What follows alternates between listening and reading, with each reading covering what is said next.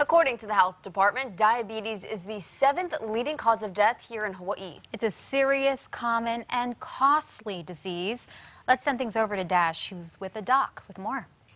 Bridge Lauren, thank you very much. With Dr. Ben Roney, a primary care physician at Adventist Health Castle. Thanks for joining me. This is a topic that's kind of, I don't want to say near and dear to my heart, certainly not dear, but my father was a diabetic, and that was one of the reasons that led to his death.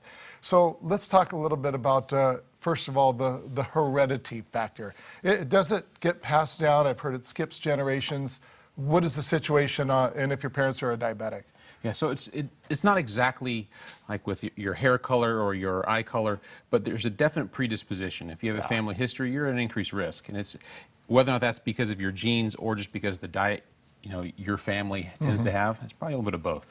So if mom and dad are diabetic, best to just take that precaution, know that you are probably at a higher risk. So what do you do? What is the best way other than going and getting your blood sugar tested on a regular basis? How often should you do it? When should you start doing it?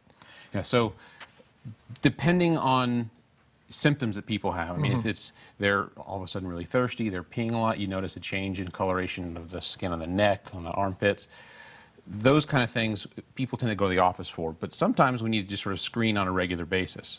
If someone over the age of 40, if they're overweight, which is a BMI above 25, they need to be getting checked. And anytime we see a normal blood sugar, we still need to check every couple of years at least anyway. All right, you already talked about some of the symptoms. We hear type 1 and type 2. Type 1 you're born with, type 2 it seems to affect people in their 40s, 50s, 60s. Clarify the two. So essentially, diabetes itself can be split into those different groups. You have insulin, which moves sugar into your cells, and those cells in the pancreas that produce insulin are destroyed by our own body in a type 1 diabetic. So it's an autoimmune disease, just like you'll have with lupus or rheumatoid arthritis. Whereas type 2 is simply you have so much blood sugar from your diet or lack of exercise that over time your cells no longer are responding to the insulin. All right, so here's the part that people don't want to hear. You mentioned the key word is diet. Obviously, ice cream, candies, alcohol, all no-nos.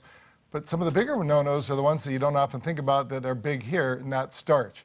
Bread, pasta, and the big killer, rice. Absolutely. That's probably the biggest problem we see, and Hawaii, because of our genetic makeup here, we're predisposed to it, but our diet is different than the rest of the countries because we eat rice almost 3 meals a day. Right. And that's probably one of the biggest factors you see in developing diabetes is the diet, and you got to cut back on the carbs, just like you said, the obvious stuff, candy, soda, things like that, but also the pasta, bread, potatoes, rice. So more fiber, less starch. It's hard.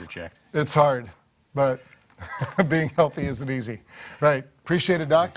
Dr. Ben Roney from Castle Adventist Hospital. Look forward to next month. We'll talk about different topics every month. Appreciate you. Thank you very much. All right. Ladies, back to you. Howard, doctor, thank you.